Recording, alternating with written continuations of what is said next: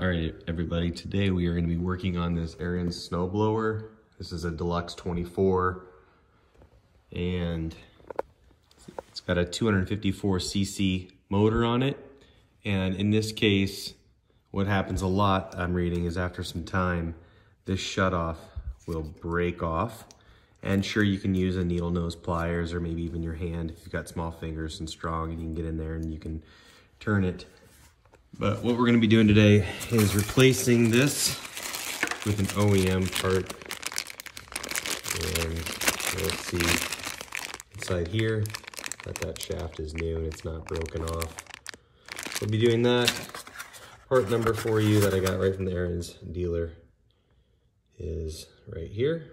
I'll put that in the description. In fact, I don't know actually if this is OEM or not. It's probably not, so it should work fine. And we'll get started on this. One of the first things that you'll notice is using a standard wrench.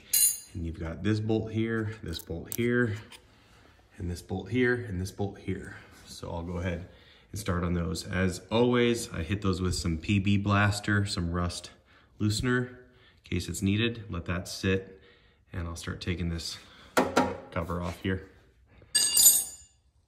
Okay, jumping forward, I've got this bolt out here. There was no bolt here actually.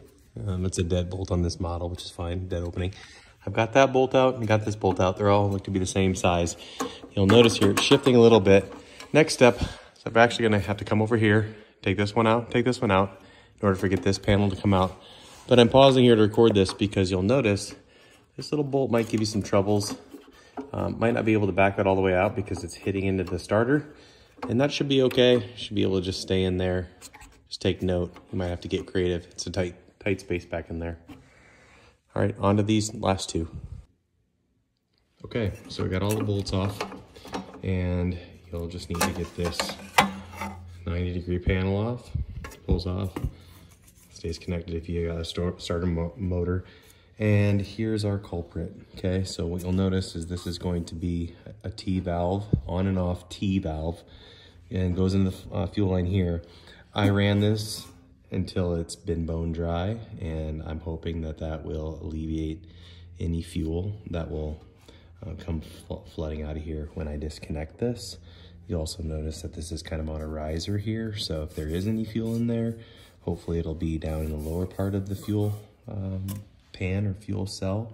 But either way, just be prepared that this is probably going to drip some fuel down, so get your paper towels out there down ready to soak that up, as well as you might want to have some latex gloves on to help so that you don't stink so bad. Your preference, just a tip though for you. Okay, just in preparation to start disassembling this, I've got my paper towels under there as I mentioned to you, and what you'll want to know is that is how that seats there, okay? So eventually you're gonna need to spin this piece off the old piece, preferably. So what I would recommend that you do is disconnect the fuel line first from the old shutoff valve switch, and then get the fuel line out of the way. That's, again, probably where it's gonna bleed out some of that excess fuel. Again, just simply, you're gonna squeeze on these two pins here, and get this tension band off first. Get it backed off about an inch or two back here, and then you should be able to pull this whole tube off.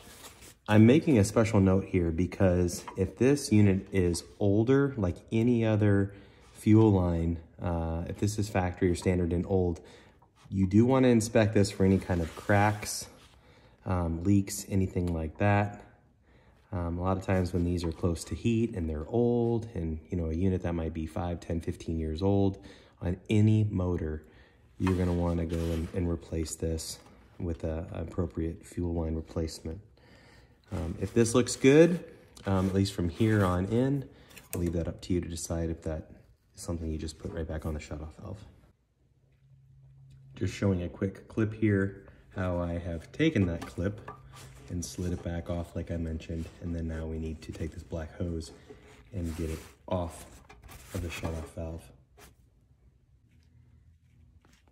All right, we're actually learning together as we go along this. I've changed the game plan here a little bit, where we're not gonna be taking off the black fuel line from this side. We're actually gonna get this fuel shutoff valve off of the fuel tank first. And so what I'd like to point out there is all you have to do is back this nut out. But in order to do that, you're gonna have to hold that unit firmly with one hand and then take your crescent wrench or whatever you're gonna be using and then back that off. And again, you're gonna be going, okay, to the right. Okay, you want that nut to spin to the right, to come down. Okay, and then left is what makes it go up. So counterclockwise makes that nut go up, but when you're removing it, you need to go clockwise.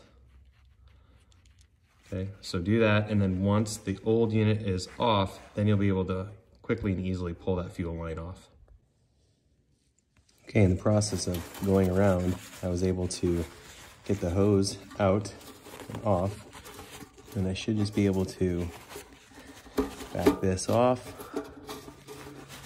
a little bit. Again, it is bleeding some fuel, so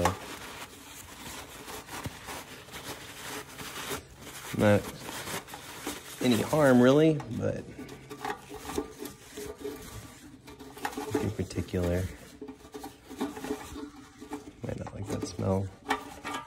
Okay, so there we are. Out with the old, now on into the new. All right, old one on the left, new one on the right. This piece is actually threaded, which goes down inside of here. So you want to thread that in. Finger tight. Gonna be time to put that in there. And I'd say go 75% of the way, the thread's in there, and then attach your fuel line on there. All right, tip before starting, make sure that nut is all the way down to the bottom and the washer is right up against the nut. And I'll show you why. So it goes up in there.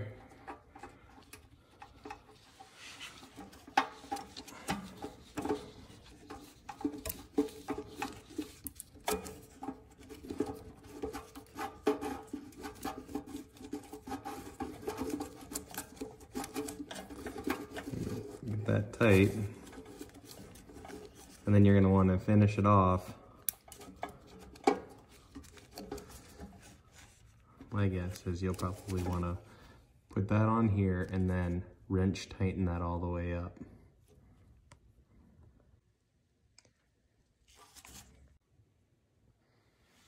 Okay, got the shut off valve back in, and then as you saw, I took this up as high as it would go, and then still allowing me to get the hose on and clamp it on, and then you finish it up by tightening that nut and rubber washer inside there all the way up as tight as you can.